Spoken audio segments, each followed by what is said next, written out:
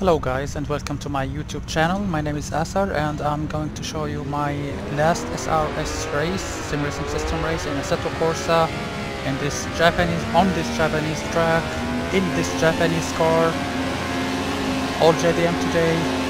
So fasten your seatbelt guys, here we go off the line. We're trying to make a fast start. Some guys weren't so lucky to do the same as we did. Trying to squeeze between people and trying to keep an eye on this red arrow not to touch any other car and making so many good positions on the start. I usually am so conservative on the first. Look at this side by side, it was really nice. Some guys are off track. Some guys are winning the battle against me, but it's really okay because I'm really satisfied that we are all still safe. Two guys were out unfortunately, and the guys in front of me had to check a little bit so I could have more momentum than him. He late braked. Let's see if I will have better momentum than him. We had some contact, but we are both still safe. Side by side and also behind him taking this draft.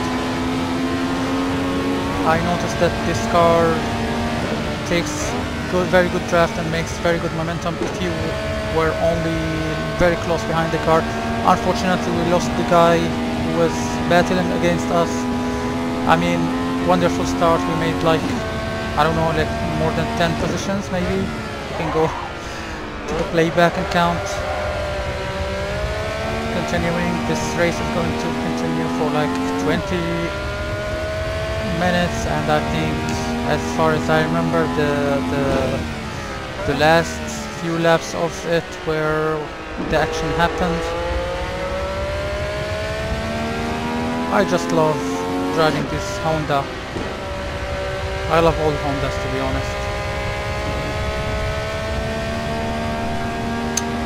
Especially when the VTEC kicks in, yo. So let's squeeze that SOC motor or engine if you are in America. Many decades before the VTEC was invented. The Helicorsa shows you that there are cars next to you, but there aren't. Very nice side by side, I can see in the mirror. I hope it will end okay. So two green Honda cars, one eye on my way and one eye on the mirror also. I like close racing, I like clean racing, I like racecraft.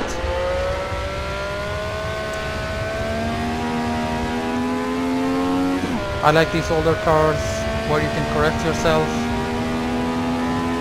Just don't kill yourself if you did a little bit of mistake. You can take the corners many ways and you can correct if you think you are speeding a lot. Unfortunately, this genre, if I can say, is dying from the sim racing. No one cares.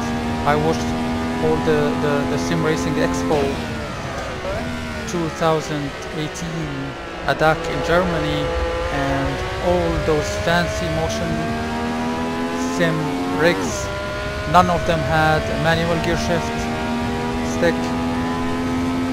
All of them were only paddle shifts or flappy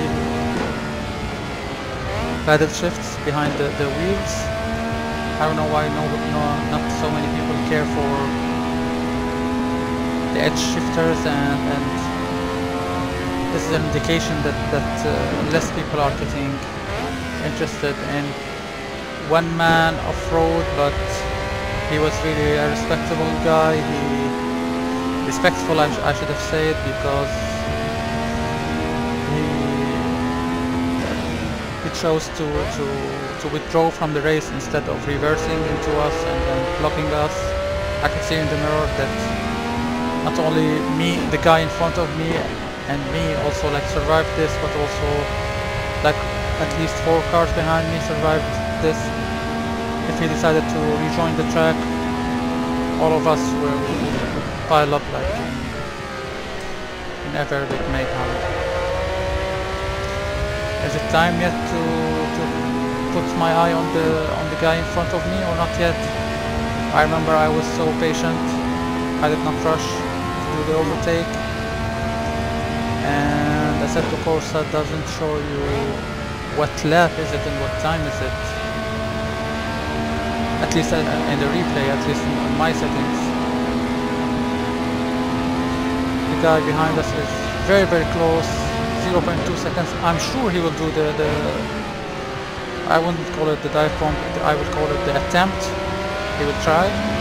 He's side by side with me in the inside of the turn 1. He could not manage, or I had good exit, or maybe he had to check up, to back up a little bit, because it's impossible to go 2 cars in this chicane. So if he checked up and if he considered not making an accident, I would pay respect to him. It's the wise thing to do. Wow, very nice battle in my mirror. I have only one mirror and that's funny. And I don't know how it's fixed. Look at the mirror in the middle, it's like really weird. I don't know if it's fixed from the roof of the car or... Let's focus, because the guy behind us is closing the gap. 0.3. 0.2. To be honest, if I was 0.2, I would do the attempt. I did a little bit late brake, or the guy maybe backed up to fight another day, but he's still very close. 0.2 only, but there's no gap to go. I will of course close the inside. The guy in front of me goes a little bit wide, a little bit slower. The guy behind me is really close. I can see the red arrow. Where is this guy, guys? You don't know, but I know. Or maybe... Exactly. Nothing happens. I'm so close to the guy in the front. I can see the red arrow. It's only 0.5. Will I take his draft? Will I have better momentum? 0.5 seconds between me and him. Come on, with just one more horsepower and I can do the overtake. It's interesting, the guy behind me is really close also. I'm sure he will do the attempt. Let's see if he's gonna try to attack, but he's not. I can see him in the mirror, so I don't need right now to close the inside. I can take a line which is closer to perfect, because there is a little bit gap. I was so close to the guy and I had to go to the outside and try to switch places with him. Go exit tight. Also here trying... Now I reserve the place for myself. He's trying to close, but he's trying to close, but I am squeezing a little bit inside, on the inside. But of course, oh my god, no, this is like not good. I cannot join. There are cars on the track. I cannot cut them out. I lost a lot of time. You know what you feel in a moment like this. Tell me, guys, what you feel. What would you feel? Would you have the same ambiance in French, the same motivation, or would you just be frustrated? Would you withdraw from the whole race? Of course, it will be a lot of frustration. I just don't want to waste your time, guys, by playing the incident back again. But we can all watch the replay again and know why it happened. To be honest, I'm really curious to know. It happened like here, maybe? Here, exactly. Let's see another camera, because when you see other camera, you know, maybe it was your fault. But from my cockpit, it's 100% someone who came, who hit me from behind, who screamed me. Let's see, maybe I'm wrong. So my advice for you guys is to watch. Oh, I don't know if he was like really so fast for the corner. I don't know if it would make the corner or not. Let's try to watch his cam. Where is he? It's here. Let's see.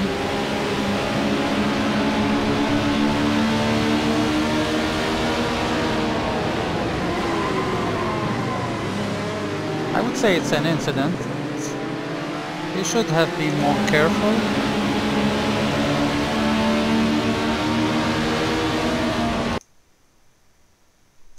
Let's make it play it really slow. He could avoid me and go a little bit to the outside. Why is he going to the curb, to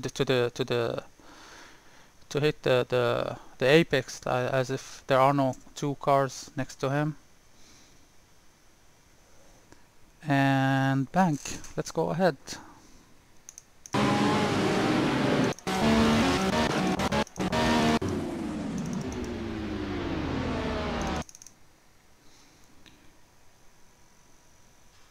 So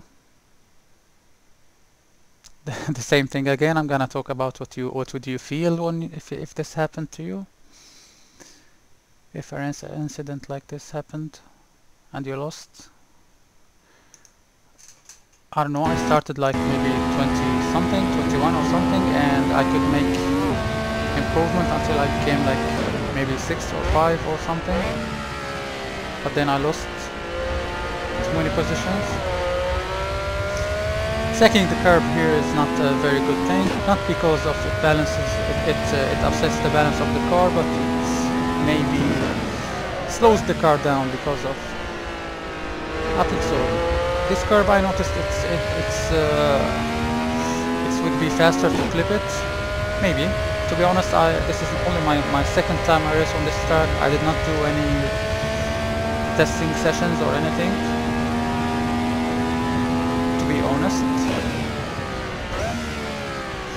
So I don't know the perfect racing line here. I might ask my friends who has been in the GT Gran Turismo, who were into GT and did a lot of races on this Tsukuba,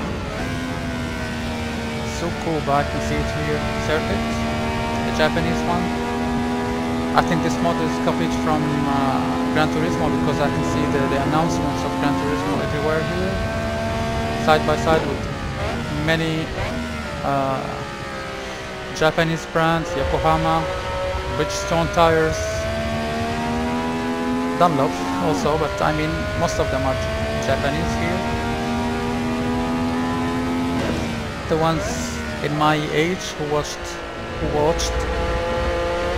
Formula 1 races when it was Bridgestone against Michelin, two tire companies, and then Bridgestone was like a monopoly. It was the only one responsible for all the tires, and how Michael Schumacher was lucky, to be honest. The Ferrari and the Toyota, maybe the only ones who had Bridgestone, and then it was easier for them when all the teams switched back in the days. I don't know if someone in my age would watch, or are all the same. Most of the same racers are younger now. I don't know. But I mean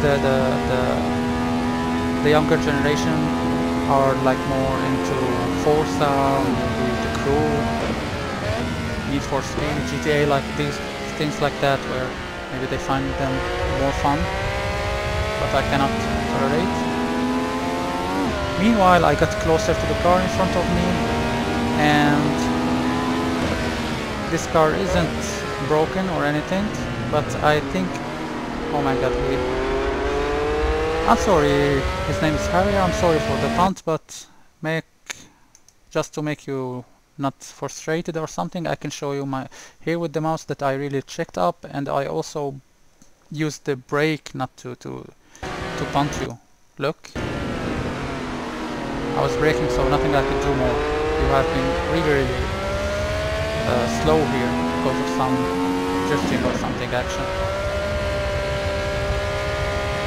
It seems like he's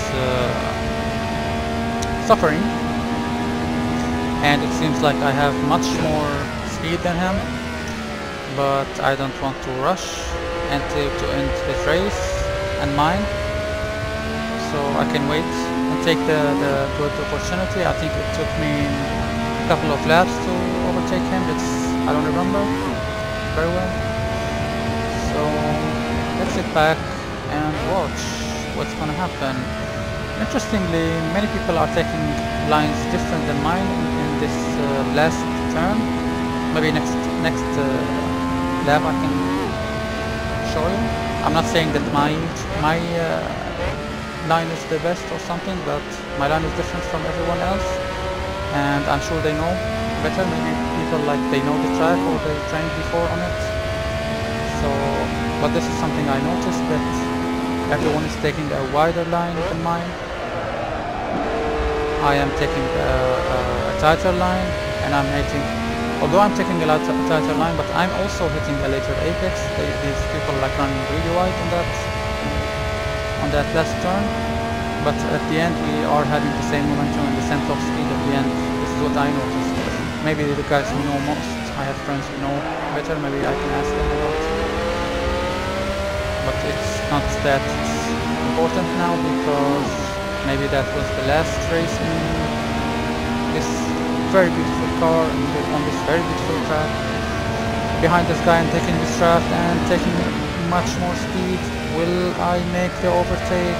He does, as I told you, like they take another line in this last turn, so this is why he prevents me. Oh, it's a very dangerous move. He defended the inside and very nice action happened. Of course I will not push him or anything, so if he took the inside I will try to take a wider line, and I know that nothing much will happen, but just hopefully. It's better than to brake and be very slow. I do this, they call it like a fake attack or something from the outside, having much more momentum, but I was forced to check up here. Is it called check up in English? When you like lift the throttle, not to hit the one in front of you. I had a tighter exit than him, but he was faster, so once again I'm just 0.2 seconds behind him, 0.2 tenth of a second behind him. He's defending the inside, I'm trying to take a different line. My line is different, as I told you guys all the time. Let's see if I can have some speed down the straight. Not here, no, he was faster. Oh, he's locking the brake and going so wide, and I'm taking a very tight line and he's closing the gap, so what am I going to do? Nothing. I'm going to be patient and fight another day. He's so slow here, I don't know where to go. He's pushing me to go like to the outside or something. I know it's useless, but what options I can have is really slow here. I will wait and find the best opportunity to overtake him. I can see also two other cars are waiting. Now he went wide and I tried to go really tight, but I don't know guys. Look what happened.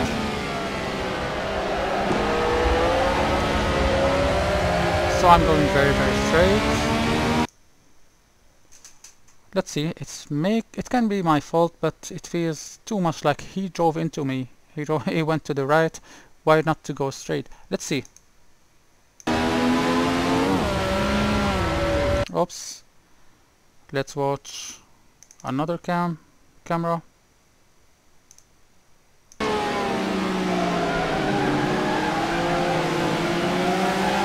So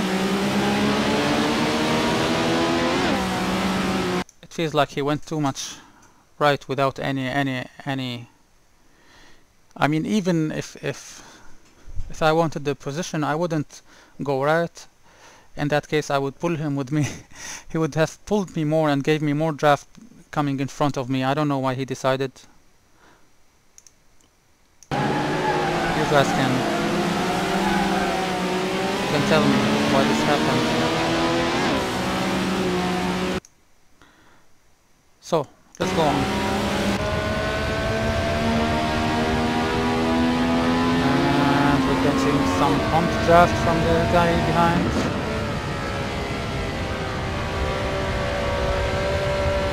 But one casualty. The rest are okay. We are still okay.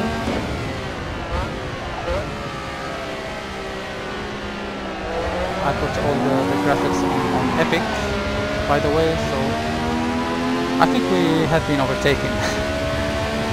Very nice overtake from the outside, while I was wasting my time drifting and doing silly things. He was more smooth and he could overtake.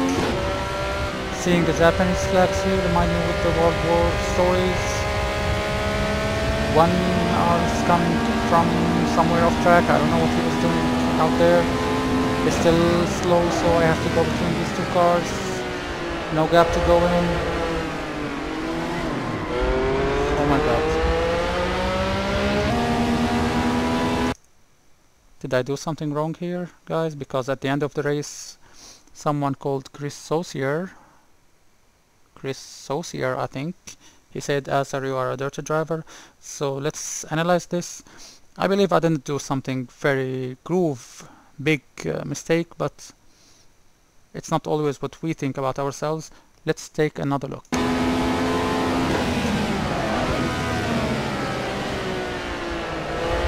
So the guy is drifting.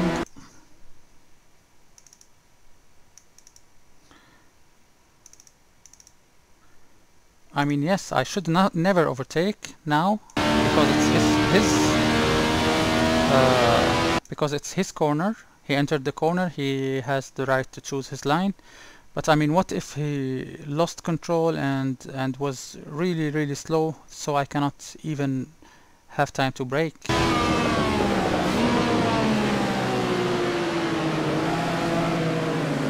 was drifting, guys. He was drifting and being so slow. How can I avoid him? I'm sick of that, guys. To be honest, I'm sick. I have never taken anyone out. Almost in my life. Now it's very close action here. One behind me and one in front of me. We are already like fighting for some positions at the back. I don't know where we are now. Let's say 10th position or something. I think it's wrong to take this curve because, you know, like the guys are being faster than me when I go over the curve. Anyway, like, you can feel free to take the line you want in this car. Just be yourself. Drive smooth or even overdrive into drift. It won't make big difference. I think so. This is my understanding. But I love these cars. I love the older cars. Please, developers, the ones who make Sims Studio or something I'm not going to mention. Please, guys, always keep thinking about us. We guys who like those older cars and older tracks. Historical, vintage. Those cars feel mechanic, like they don't feel really crazy and really aerodynamic, and as I told you, like you can have a little bit of contact. I'm not saying that I like contact or anything, but I mean this, it doesn't kill you. Like when you are driving a Formula 1 car, any mistake will 100% kill your car, will destroy your car. So, not only this is the reason, but the main reason why I like these cars is like you can feel weight. You can feel their weight when you are driving them. You can feel their force feedback. You can understand their dynamics. Nothing is sudden. Comparing, for example, let's say about the Porsche GT3 or SR is called in Assetto Corsa. Go full throttle and go on a curve on the outside, and you will, like, sometimes you suddenly spin. Worse than this, if anyone touches your car, it will go like a soap on water, on a wet. It will be really slippery, this Porsche. So very nice overtake here in the inside. I mean, this overtake was directly before the end of the race. So I'm gonna pause because the race was over. I don't know what to say, good race or bad race or anything, but I enjoyed anyway, although it hasn't been that clean. And by the way, my best lap was my last lap. That's nice to finish with the personal best, PB.